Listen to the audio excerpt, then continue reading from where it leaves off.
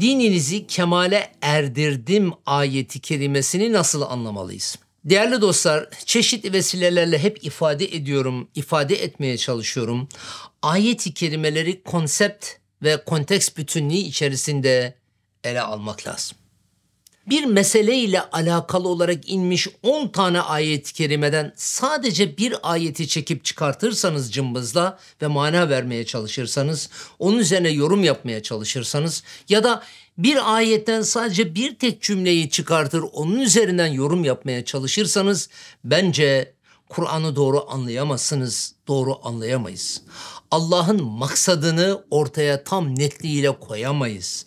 Hatta bu anlamdaki yorumların yeni bir Kur'an üretimi olabileceğine dair benim kuşkularım da var. Bunu daha önceki videolarda çeşitli vesilelerle anlattım ve temellendirmeye çalıştım. Bakın, Mâide Suresi 3. ayet-i kerimede geçiyor bu dediğiniz husus. Ben dininizi bugün kemale erdirdim ayeti. İsterseniz bütünlük içerisinde okuyayım. 3. ayeti bütünüyle okuyayım. Bakalım ne diyeceksiniz?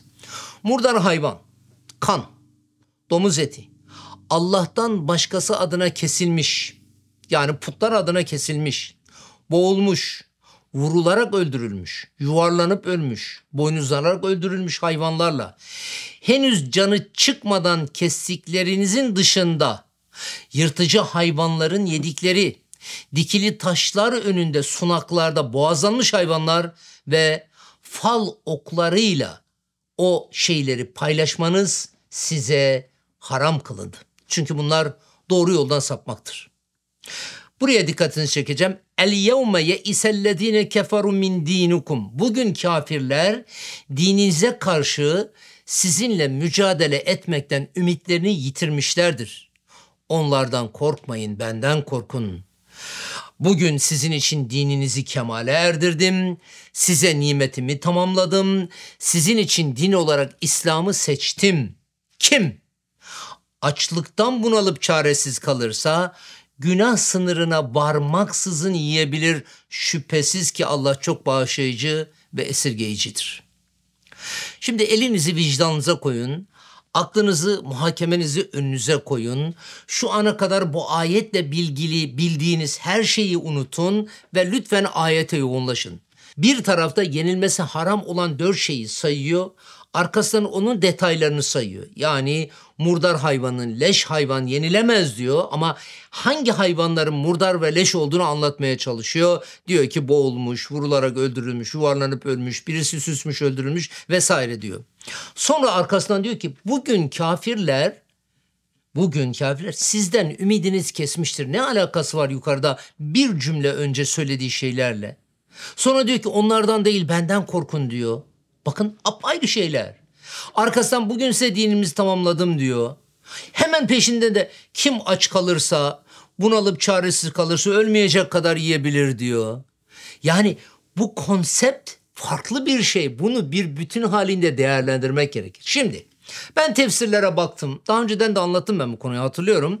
3 tane şey söylüyorlar. Birincisi diyorlar ki bu ayet-i kerime veda haccı esnasında nazil oldu ve veda haccı esnasında Efendimizin çeşitli yerlerde yapmış olduğu konuşmalarda bu ayet-i kerimeyi okudu. Hani bizim halkımızın veda hutbesi diye bildiği şey de bu ayet-i kerimeyi okudu. Hatta Hazreti Ebubekir bu ayet-i kerimeyi duyunca ağlamaya başlıyor. Neden ağlıyorsun diyor Allah Resulü sellem. O da diyor ki bu sizin vazifenizin bittiğini gösterir. Sizin ölümünüze işaret eder diye de bir beyan var biliyorsunuz veyahut da bir rivayet var. Ama bu konsept bütünlüğü içerisinde el yevme ekmeltu lekum dinakum hiçbir anlam ifade etmiyor. Bir türlü bir yere oturtamıyoruz biz bunu diyorsanız diyorlar ki daha önceden inmişti bu ayet-i kerime ama o bölümü yoktu. Bu bölüm veda haccında nazil olunca oraya yerleştirildi. Birinci görüş bu. İkinci görüş hayır. Bu ayet bu bütünlük içerisinde indi. Allah Resulü sellem veda haccında bu ayeti okudu. Belki manasından dolayı muhtevasının taşımış olduğu anlamdan ve vermiş olduğu mesajdan hareketle. Üçüncüsü ise diyorlar ki hayır. Ayet-i kerimenin bu kısmı var ya, el yevme ye'isellezine keferu min dinikum fela takşahum vahşevni. Bugün kafirler sizden ümidini kestiler, onlardan değil benden korkun. El yevme ekmeltu lekum dinakum. Yani bugün sizin için dininizi kemale erdirdim kısmı veda hutbesinde tekrar nazil oldu diyor. Yani bu kısım 2 defa nazil oldu ama oraya girdi diyor. Ben şahsen bu yorumlar içerisinde gerek sebeb-i nüzul kitaplarından gördüğüm kadarıyla, gerekse tefsir kitaplarından gördüğüm kadarıyla en tutarlı bulduğum yorum şu: müşrikler ayette yenilmesi haram olduğu bildirilen etlerin tümünü yiyorlardı. Onun için zaten Müslümanlar haram kılmıştı. Ve Müslümanların bir gün gelip kendileri gibi olacağı ümidini de taşıyorlardı. Yani onlar da tıpkı eskiden olduğu gibi bu bahsedilen o murdar hayvanları, kendiliğinden ölen leşleri, yukarılardan yuvarlanarak ölen hayvanları vesaire vesaire yiyeceklerini ümit ediyorlardı. Ama bu ayetin inmesiyle bu ümitler sona erdi ve ümit kapısı kapandı.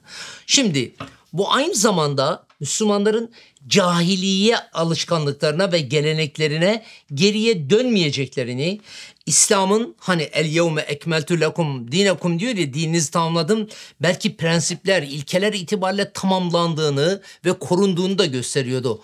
Ondan dolayı diyor ki Kur'an-ı Kerim, kafirler dininize karşı mücadelede artık ümitlerini yitirdiler. Neden? Çünkü bu ayet yeme ve içme ile alakalı öyle net bir duruş sergiliyor ki, arkasından bu işin tamamlandığını söylüyor ki, diyor ki artık geriye dönüş yok diyor. Öyleyse onlardan değil benden korkun, zira ben bugün dinimi tamamladım. Bu konsept içerisinde çok daha büyük bir anlam ifade ediyor ve ben şahsen bunun doğru olduğu, en tutarlı yorumun bu olduğu kanaatindeyim.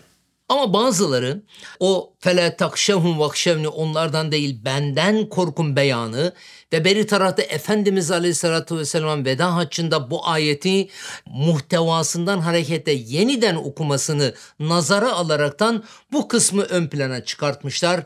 Dinin ikmalini ön plana çıkartmışlar. Kafirlerden korkulmamayı ön plana çıkartmışlar ve o yeme, içme yasağıyla alakalı zikredilen şeyler bir kenarda kalmış. En tutarlı yorumun şahsen ben bu olduğunu söylüyorum. Böyle düşünüyorum.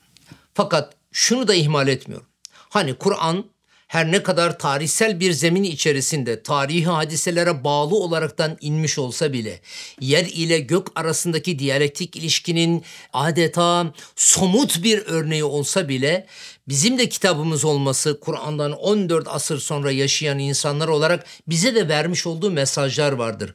Ve o mesajlar, biz o ayetlerin, ayetlerde kullanılan kelimelerin, cümlelerin, mananın, maksadın içerisinden çok rahat da çıkartabiliriz. Onun için el yevme ekmeltu lekum dinakum, dininizi sizin için bugün tamamladım, din olarak İslam'dan razı oldum demesi bütün bize hitap etmiyor. Katiyen böyle bir şey demiyorum. Hele hele Efendimiz Aleyhisselatü Vesselam veda haccında bu muhtevayı nazara vererekten bunu çeşitli yerlerde dillendirmesi, seslendirmesi bir manaya işaret ediyor. O da nedir biliyor musunuz?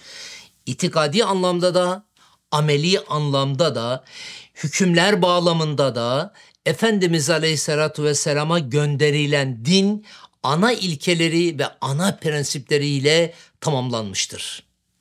Arada bırakılan boşluklar var ise şayet, bu boşluklar bütün ulemanın söylediği gibi iradi boşluklardır ve bu iradi boşlukları Allah yapacağımız hayeselerle, yapacağımız muhakemelerle bizim doldurmamızı istemiştir. Zaten onun için tefsir geleneği vardır, onun için şerh geleneği vardır, onun için kütüphanelerimiz onlarca, yüzlerce, binlerce Kur'an tefsiri kitaplarıyla doludur. Evet, benim bu eksende söyleyebileceğim şeyler bunlardan ibaret. İnşallah faydalı olmuştur. Allah razı olsun. Hepinize saygılar sunuyorum. Yorumlarınız için, katkılarınız için, destekleriniz için, eleştirileriniz için hepinize çok teşekkür ediyorum. Saygılar sunuyorum.